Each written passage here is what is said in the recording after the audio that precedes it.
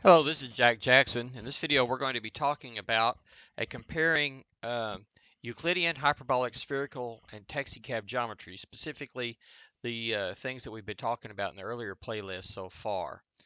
So these are four basic geometries that we're going to be studying quite a bit in the rest of these playlists in this geometry section and in my college geometry course.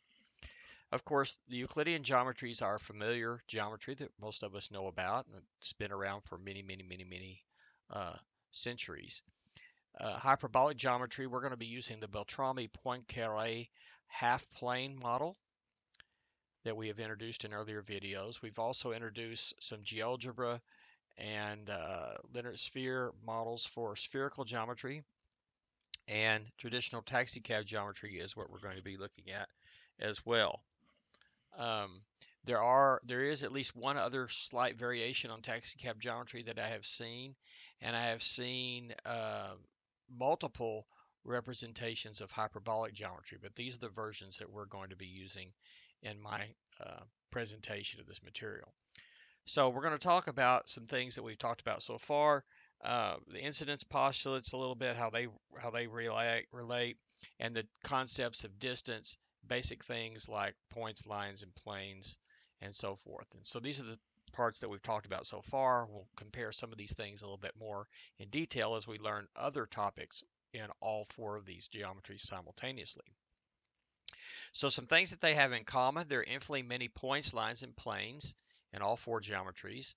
Any three non-collinear points determine a plane, and in a particular plane, there exists a unique perpendicular line to any given line through any specified point on the given line.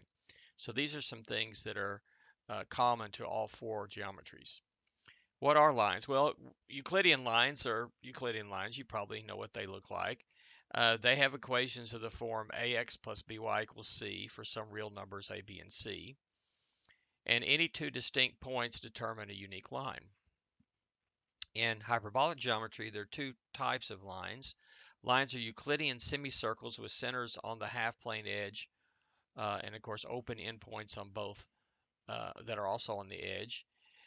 And or the other kind is that they're open ascending rays perpendicular to and starting on the edge, but of course the point on the edge not being part of it. And any two distinct points again determine a unique line. In taxicab geometry, lines are Euclidean lines. And any two distinct points determine a unique line. In spherical geometry, lines are Euclidean great circles. In other words, the intersection of the sphere with the Euclidean plane, which contains the center of the sphere. Or in other words, a circle of radius 1, because we're taking our unit sphere as our plane, centered at the origin of the sphere as at the center of the sphere as a Euclidean object. They are also circles of radius pi over 2 in the spherical plane. And there we have to modify our postulate a little bit. And so we have to say any two distinct non-antipodal points determine a unique line. So a pair of antipodal points are contained on infinitely many lines. So what about a line segment? A line segment is defined to be a set of points consisting of the endpoints A and B and all the points between A and B, where A and B are distinct non-antipodal points. That's going to be our actual definition.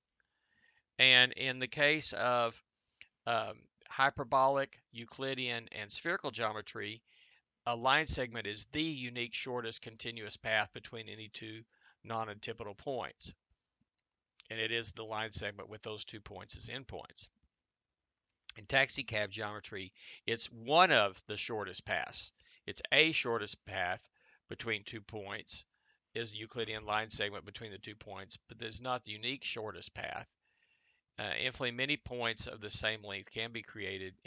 Paths of the same length can be created using some of them using only horizontal and vertical line segments, but using all kinds of different paths, we can make paths of equal length as measured by the taxicab metric. In Euclidean geometry, line segments are continuous portions of a line, and they can be anything in the length interval from 0 to infinity. Finite length, but any positive finite length. Any two distinct points determine a unique line segment with these points as endpoints. That's also true for hyperbolic geometry. Line segments are continuous portions of a line, and they have lengths anywhere from anything in the interval 0 to infinity. Any positive length can be obtained. And any two distinct points determine a unique line segment with these points as endpoints. Remember, when we say determine a line, we mean they're given 2 points. There exists exactly one line containing those 2 points. That's going to be also true in taxicab geometry. Line segments are continuous portions of a line which have lengths in the interval 0 to infinity. Any two distinct points determine a unique line segment with these points as endpoints. In spherical geometry, line segments are continuous portions of a line, but they can only take on lengths between 0 and pi, non-inclusive.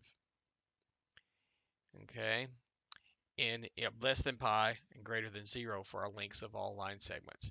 Any two distinct non-antipodal points determine a unique line segment with these points as the endpoints. If you take two antipodal points, there is no line segment with them as the endpoints. All right, how about distance? Well, distance is non-negative and unbounded in taxicab, hyperbolic, and Euclidean geometry. We have bounded metric, and the Euclidean metric of course, is basically the Pythagorean theorem for distance, or Euclidean distance formula. It's delta x squared plus delta y squared, and then square root to get the distance there. Whereas in taxicab, distance is the absolute value of delta x plus the absolute value of delta y. A little more complicated to find the distance in hyperbolic geometry, but it's still non-negative and unbounded. It uses the cross ratio to measure the distance. If you take AB, you take the natural log of the Euclidean distance from A to M times Euclidean distance B to N divided by the distance A to N and B to M. These are Euclidean distances. And if they've got different first coordinates, if they got the same first coordinates, it's just the natural log of the distance from A to M and B to M. In other words, it's the natural log of the y coordinate of A divided by the y coordinate B, where M and N are intersections of the half-plane edge in Euclidean circle, or as Euclidean objects, or the Euclidean line containing the hyperbolic line through the 2 points, and the distances in the formula are Euclidean distances again. So you'll see an earlier video for more explanation about that. In spherical, the distance is non-negative, but it's bounded to at most pi. The farthest 2 points can get apart is pi, which is half the distance around the sphere. And that's using a sphere radius 1. If we use a sphere radius 1, which is what we're going to do, then the distance is the Euclidean arc length, which is also the same as the angle measure of a central angle intercepting the arc measured in radians as a Euclidean thing. So as a Euclidean thing, take the point, go to the center of the sphere and into the other point, measure that angle in radians, and that's the same as the Euclidean arc length since the radius of the sphere is 1. And so that's going to be the distance there, which is also the Euclidean arc length.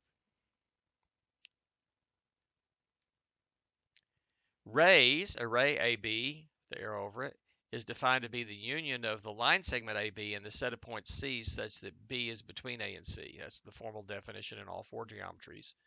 A is the endpoint of a ray.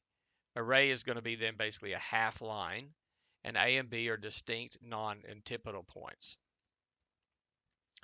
So in Euclidean geometry, ray is just half a line, has infinite length, continuing forever in one direction but not the other. And taxicab geometry, a ray is also a Euclidean ray, so they're the same thing. We would use the same tools for those in GeoGebra. Now, in Euclidean geometry, we have that, but in hyperbolic geometry, a ray is a half line indicating an infinite length. It won't be an infinite length as a Euclidean length, but it'll be an infinite length measured in hyperbolic measurements.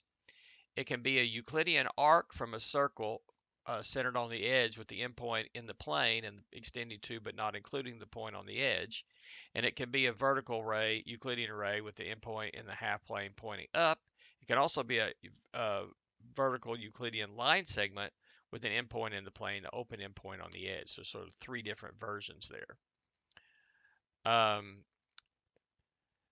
And that's hyperbolic in our model of hyperbolic geometry.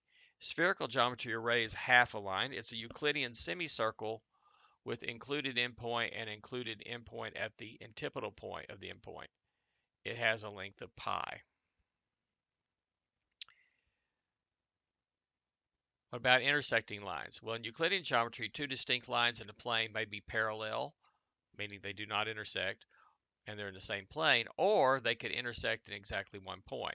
That's, of course, since Euclidean lines, taxicab lines are Euclidean lines, you get exactly the same result there.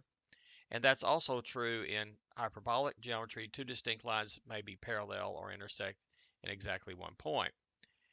But in spherical geometry, any two distinct lines that are in the same plane always intersect in exactly 2 points, and those will be an antipodal pair. There'll be a distance of pi apart, like the North Pole and the South Pole.